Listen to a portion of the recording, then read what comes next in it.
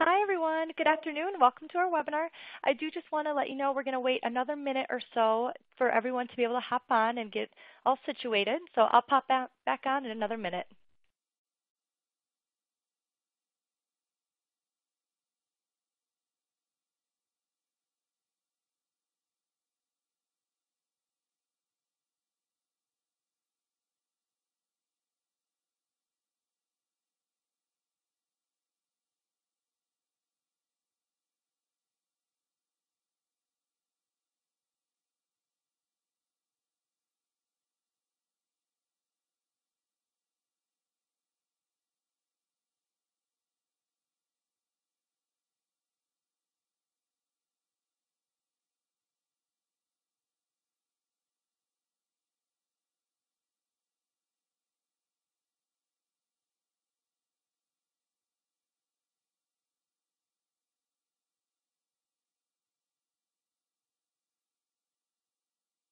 All right. Good afternoon and welcome everyone to our webinar, Building a CSR Program That Really Matters.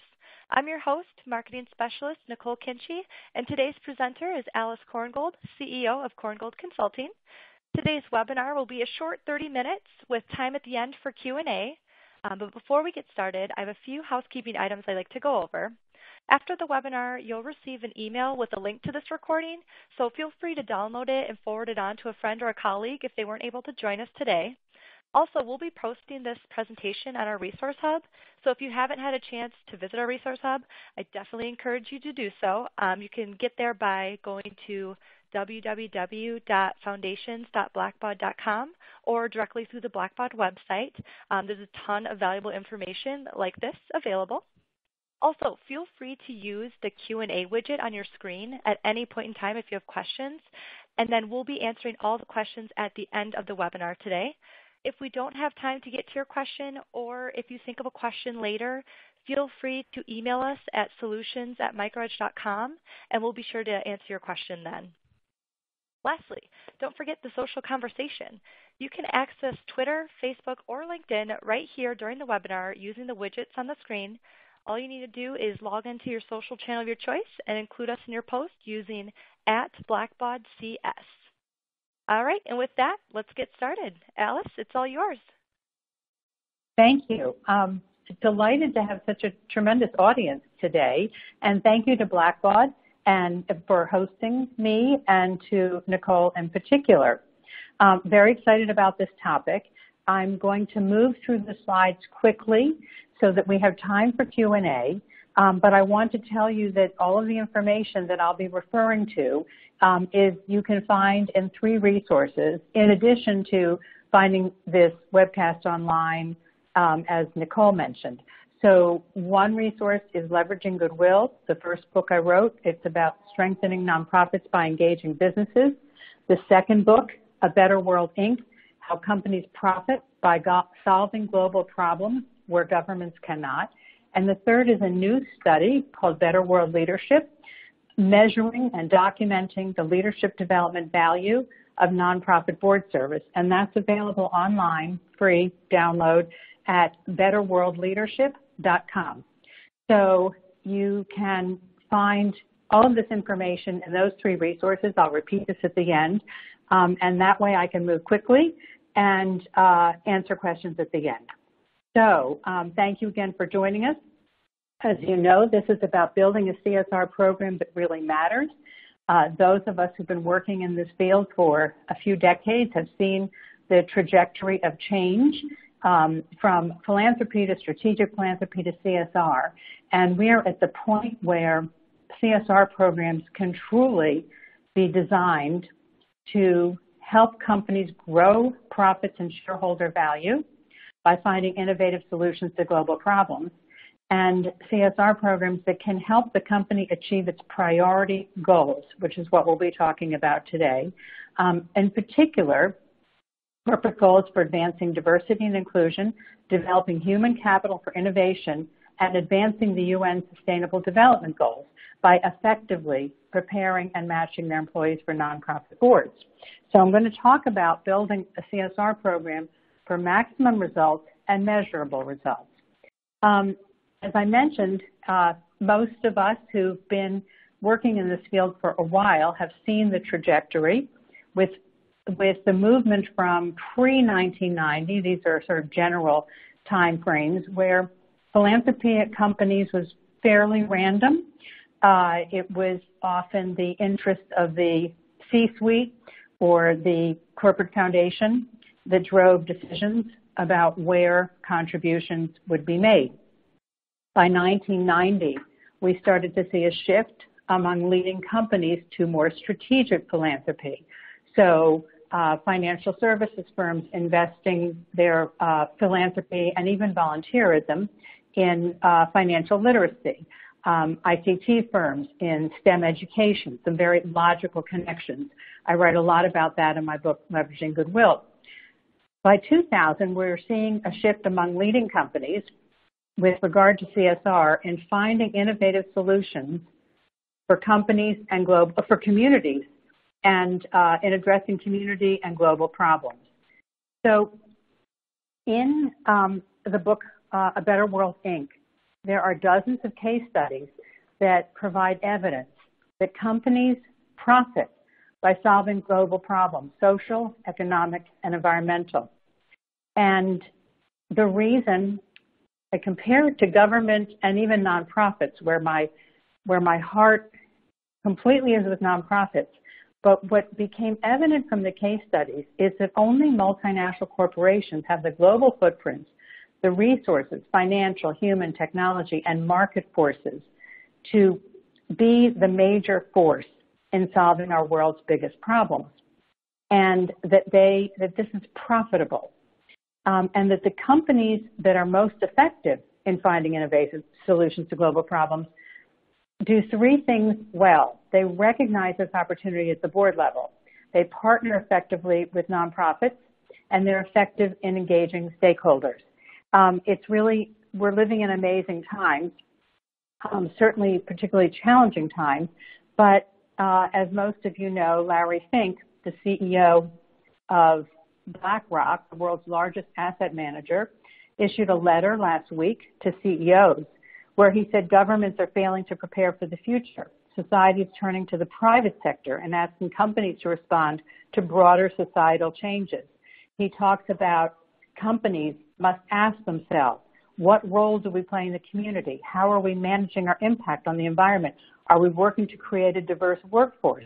Are we providing the retraining and opportunities that our employees and our business will need to adjust to an increasingly automated world? So we're talking now investors who are looking to companies to solve global problems as a way to grow shareholder value, but to build a better world. So CSR programs are particularly well positioned to help companies address this. Another three things that will ring familiar, I believe, is Satya Nadella, the CEO of Microsoft, just recently is quoted in an article in The Guardian talking about, he says, more empathy means more profit. Who would think that corporate leaders would be talking about empathy? And MSCR, the provider of investment decision support tools for investors and companies, says one of the top 5 trends that will shape how investors approach risks and opportunities in the coming year will be talent quality. They say there will be leaders, followers, and laggers, and that investors will distinguish between them, winners and losers in the race for human capital. They talk about the focus on human capital is driven by the growth in artificial intelligence. With many routinized tasks becoming automated, people will be required to use higher level cognitive, creative, and social skills in their evolving role. And third, we see many studies that show that inclusive decision-making drives better corporate performance and gives a company a decisive competitive advantage. A number of studies, and they are referenced, by the way, in the Better World Leadership study, betterworldleadership.com. Scott Page, a thought leader in this area, wrote a book about diversity producing bonuses, leading to higher profits, large market shares, and faster rates of innovation. So this is what companies are focusing on, and their investors. You can't train I don't believe, for empathy, for an appreciation of diversity and inclusion. So the question is, how can companies maximize this potential? And I believe that your CSR program can become essential to your company's success. That as you design it, also build in an outcome measurement model that shows that you're driving your success for your company for its priority goals. And most companies, if you look at their annual report, letter from the CEO, letter from the chairman, you will see the words diversity and inclusion, that they're focusing on advancing workplace diversity and inclusion.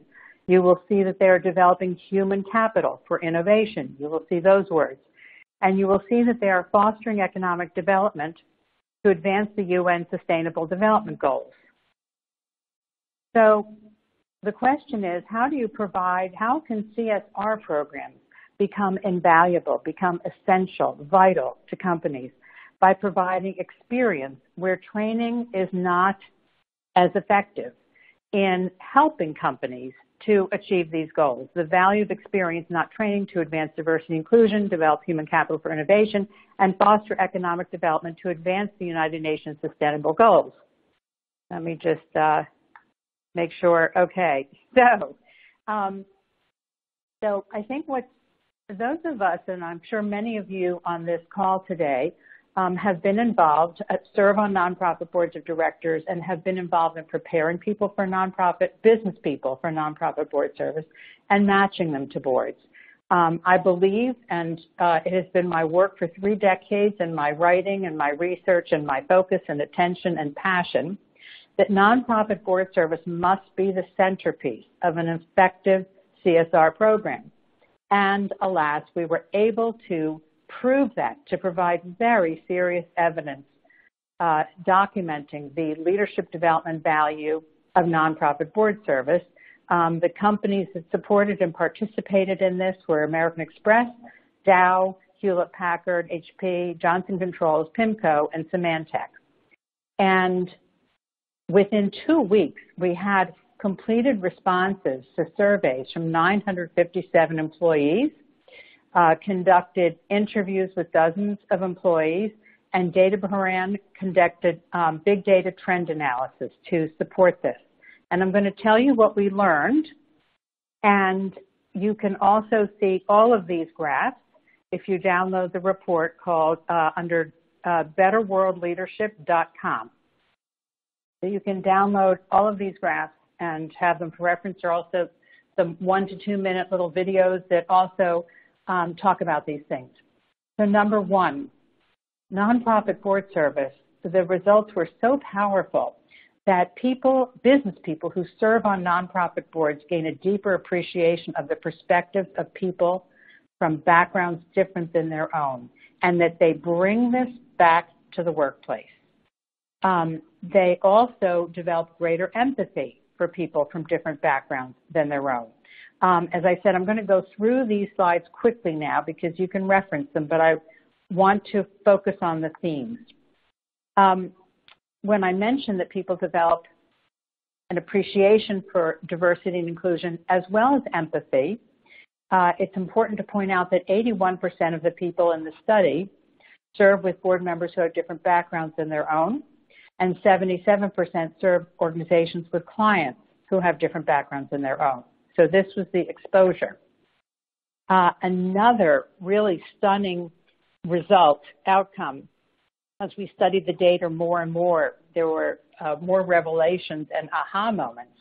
We compared the demographics of people who responded, who serve on nonprofit boards, to those who do not serve but are interested in serving on nonprofit boards.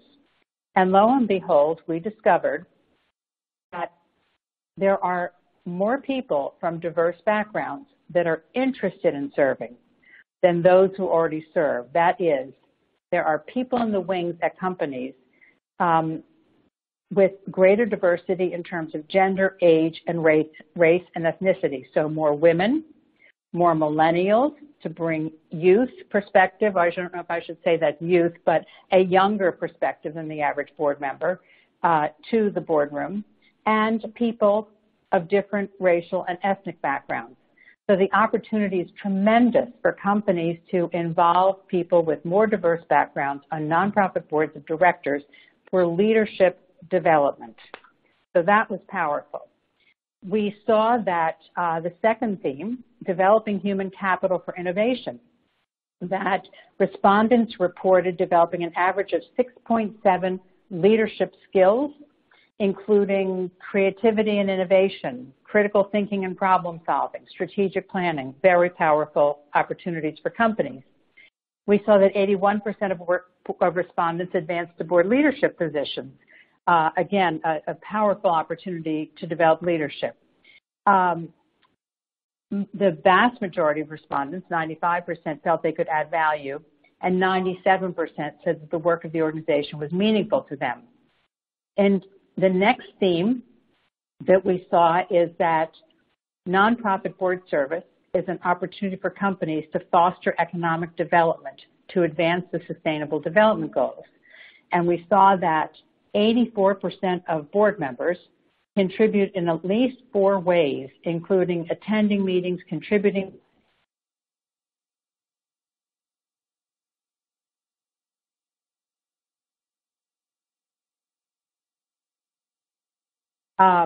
in terms of fostering economic development to advance the SDGs, we categorize the nonprofits where they serve according to the SDGs. And as you'll see, the largest group serve on organizations whose missions relate to quality education and reduce inequalities, as well as sustainable cities and communities.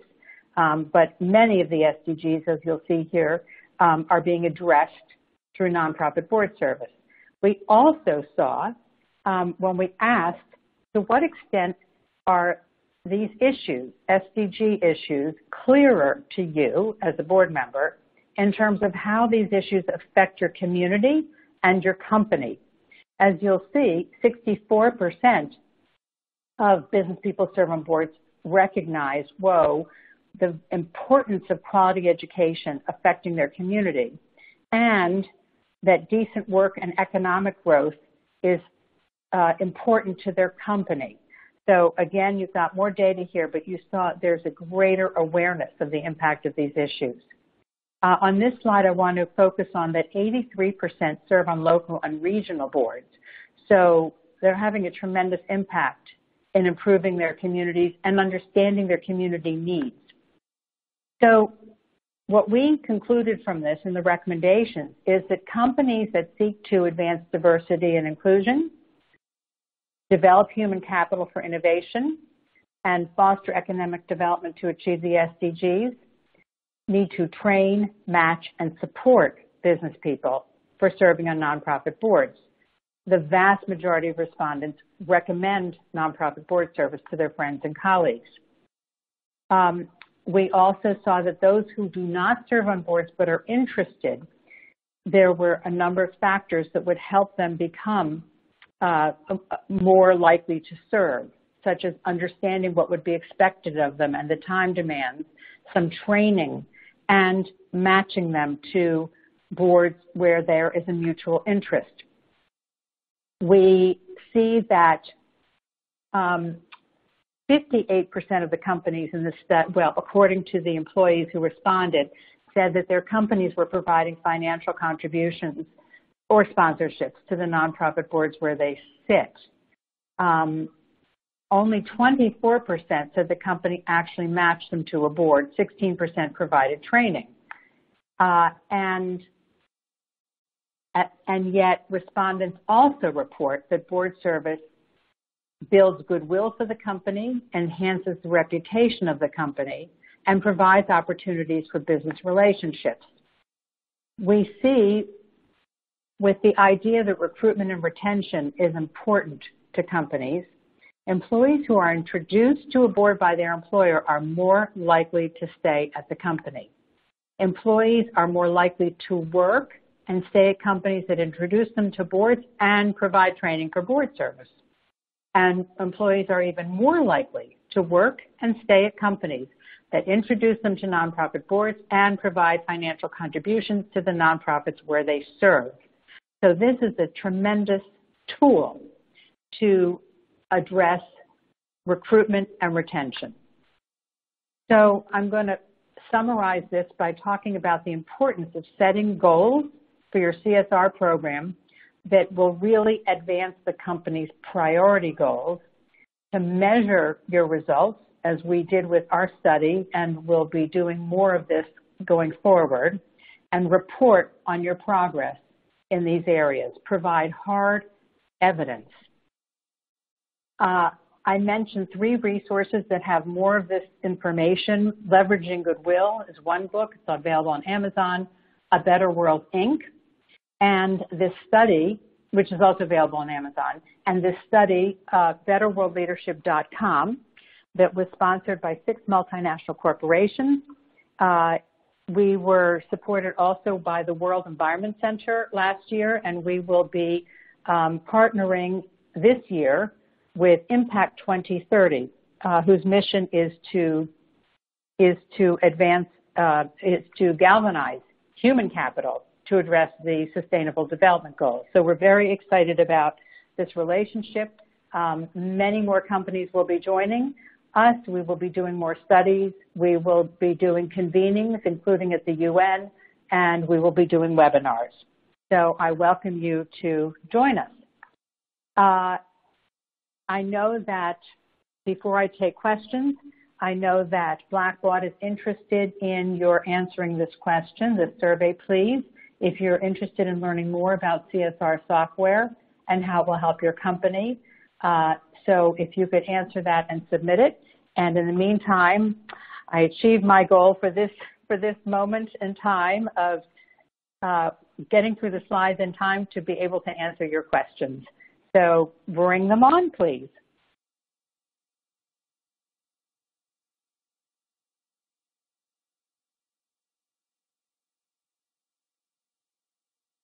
I see. Okay. I see the first question is, assuming we will get a copy of the deck, so I understand, yes, from Blackbaud, that the event will be available on demand, and you'll receive an email about it. And as I mentioned, all of these graphs are in the study that you can download for free. Let's see. I think those are the questions that have been directed to me. Let me encourage you all to, talk more about how you did your goal setting. Do you have recommendations of where to start? Start at the top. I would do 2 things. Look at your company's annual report and the CEO and Chair's letter to investors and shareholders. What do they say is most important to your company? The next thing I would do is talk to key people across the company in human resources, in business development, marketing, public relations, customer service, technology, and understand what are their priority goals. And then put together with that, how can our CSR program help our company and people across the company achieve their priority goals? And how will we accomplish it, and how will we measure it to see how we're doing and iteratively improve what we're doing and track it, and also show to the company the value of the CSR program to garner more support. So that would be my recommendation. Let's see. Describe training for board service. Well, the Better World Leadership Group that's going to move forward, these are corporations that will be participating in the coming year and years, I hope. We'll be having convenings and webinars and trainings about board service, but I do address this in a lot of my blogs and in the book Leveraging Goodwill. And my belief is that you can do extremely effective training in short order, that in 60 to 90 minutes you can have a very excellent training for business people to serve on boards, because they don't have time for more and it doesn't require more to get people up to speed. And this is something I've been doing for decades, actually. And then there can be follow-up seminars in addition. But I think make it short and sweet and accessible for people. let's see, most significant barriers for people in serving on nonprofit boards. Let me look. I know I have a slide and there's a study on that, but the majority of them, they want to know, their concern is how much time will it take, and that is board specific, as those of you who are involved in this know. So it means doing needs assessments of nonprofits in the course of matching people to boards, so they understand not just how many meetings, but what are the challenges and opportunities facing this organization and the board in particular, and how might people from your company contribute if they serve on the board. Now, everyone I've trained and placed over 1,000 business people on nonprofit boards. Every one of them says their priority is to add value. They want to be useful. And what each nonprofit board requires is different. So people want to know what will be required of them. They want training. They would like help in being matched. So I think those are the most important, and those are all doable. What was really exciting about this study is this is all doable. It's not rocket science. It can be done. But that full graph with all of the issues that people noted, and yet 96% of them are interested in serving. So they just need some guidance. So that graphic is available on when this webinar is made available to you very shortly on these slides, but also in the study that you can download. Someone else asked about a typical budget for year one CSR plan. As with everything, it depends on what you want to accomplish. And I would always say start with what you have. I'm an entrepreneur all my life. You start with what you have, and no matter if you have a limited budget or a more extensive one, resources are always finite.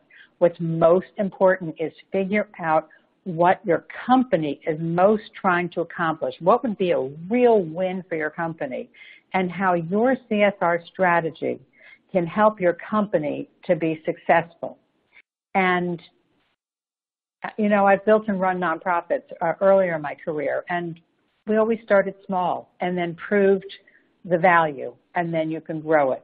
So that's a matter of being very strategic and very focused and very particular about what you're going to use your finite resources for. And the same goes for when you have more resources. You still need to be very thoughtfully focused, set goals you can measure, and set up an outcome measurement model from day one so that you can prove your value, but also very importantly, so you can plan iteratively. So you can say, this is working better than this. We need to do more of this. This needs to be tweaked, and so on.